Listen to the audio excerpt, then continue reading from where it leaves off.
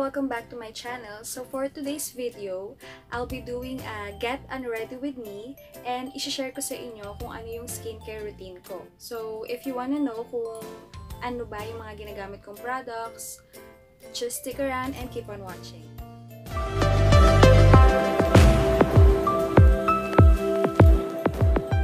So yung first product na ina-apply ko is this one, yung All Clean Balm from Heimish.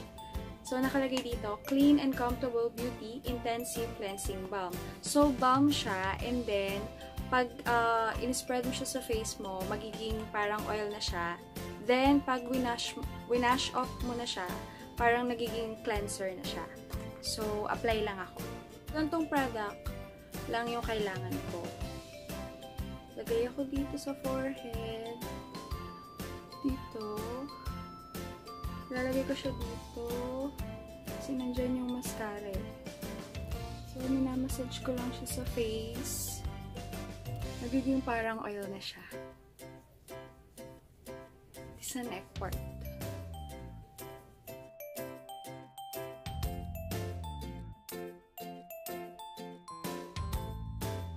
So, i-wash off ko lang to. And then, gagamit ako ng facial cleanser. So, yung facial cleanser na gamit ko is yung Vitamin C Foam Cleansing from 3W Clinic. Etong cleanser na to is super affordable kasi 100 pesos lang siya. Pero, pea-size lang kailangan mo. And then, pagka in-spread mo siya sa face mo, mag-foam na siya. So, tipid siya. Super tipid to. And, ang ganda ng effect niya kasi parang moisturize niya yung face and na-smooth niya. Parang ang smooth-smooth ng face. So, wash ko lang yung face ko, then I'll get back to you. So, ito na yung face ko after ko maghilamos. Then, yung next kong ginagamit is yung Cosrx na One Step Original. This one, yung One Step Original Clear Pad. This facial toner gently wipes out excess oil and keeps the complexion clear, refined, and well-balanced. Meron siyang 70 pads. And ganito yung itsura niya. Ayan. So, yung mismong cotton pad is soaked na ng toner. Pero, ako, ginugupit ko siya into half. Kasi parang masyadong malaki nang hihinayang ako.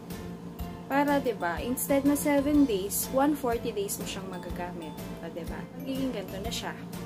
Sa isang side is parang may dotted. And then, sa kabila is parang plain lang. Wipe ko na yung face ko. Using yung cotton pad. And then, ganito ko mag-wipe ng toner. Kasi para, diba, upwards to prevent yung sagging ng skin.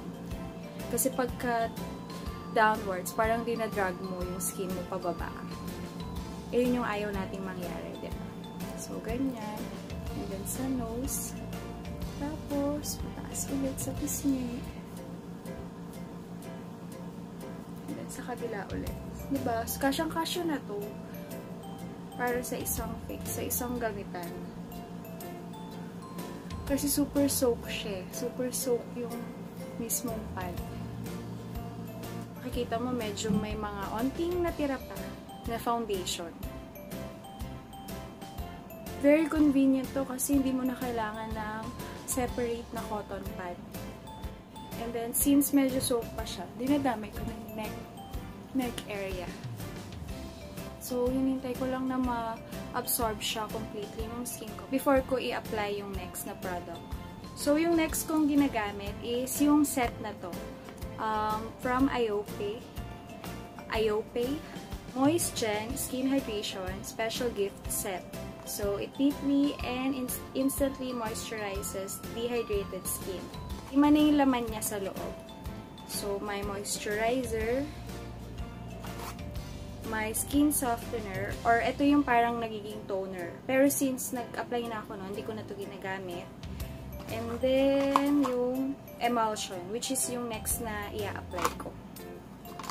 Tapos, meron siyang serum na mini, and then, yung eye cream. So, gamitin ko na yung emulsion. Para tong treatment lotion. Na-start kong gamitin tong set na to way back November last year, nung nag-travel kami. Very handy kasi siya eh. Travel sizes talaga siya. So, lagay ko lang dito sa forehead, sa cheeks. Yan, nagpo-focus ako dito sa area na to kasi dito ako nagkakaroon ng dry patches. Ayan. And then, massage ko lang siya sa face ko.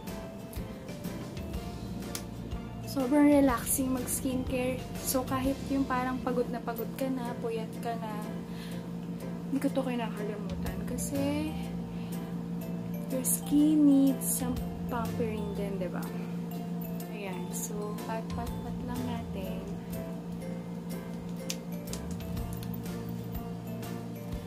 And then, next ko naman is yung serum. Ito. Yung serum, syempre, medyo liquidy siya compared dun sa emulsion.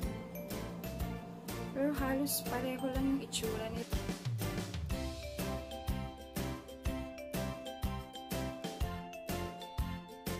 Ang pinakatatandaan mo lang naman sa skincare para malaman mo kung ano yung proper na pagkakasunod-sunod is from yung lightest formula hanggang sa pinaka-thickest or creamiest na product.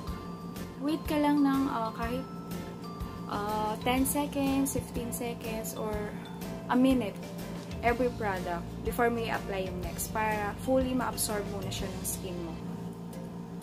So, after ng serum, next ko nang nilalagay yung eye cream niya. Super liit. Ang cute.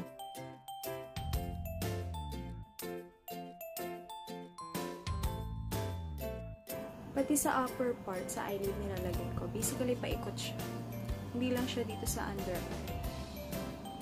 And then, ang ginagamit kong finger is this one. Kasi ito yung parang weakest na finger daw. Or parang pinaka-gentle na finger. Kasi very delicate yung skin natin around our eyes. Yung set na yun, tumatagal siya sa akin parang more than a month. Kaya sulit na rin. For only 200 pesos. Last na is yung moisturizer. So, for today, ang gagamitin ko pa din is yung super favorite ko na Nature Republic na Aloe Vera Mist. 92% Soothing Gel Mist. Spray ko lang siya sa face ko. Super bango talaga nito. Ayan. Lakas maka-glass skin. So, wait mo lang ma-absorb siya ng skin. So, syempre, do not forget your lips. So, ako, ginagamit ko tong Nivea na Delicious Drop Peach and Vanilla flavor. So, ang bango-bango rin nito. To prevent yung cracked lips and dry lips. May isa din akong ginagamit pa, yung Laneige. Ito, yung Laneige na Lip Sleeping Mask. Ang ganda din nito. Sobrang nakaka-smooth siya ng chapped lips. And nakaka-pink din siya. So, that's it for my skincare routine. Medyo shortened lang siya. Hindi na ako nag-exfoliate, essence. Kasi hindi ko naman yun ginagawa talaga everyday. Pero itong pinakita ko sa inyo is yun talaga yung pinaka-routine ko everyday. So, if you like this video, kindly hit the subscribe button. Thank you for watching. Bye!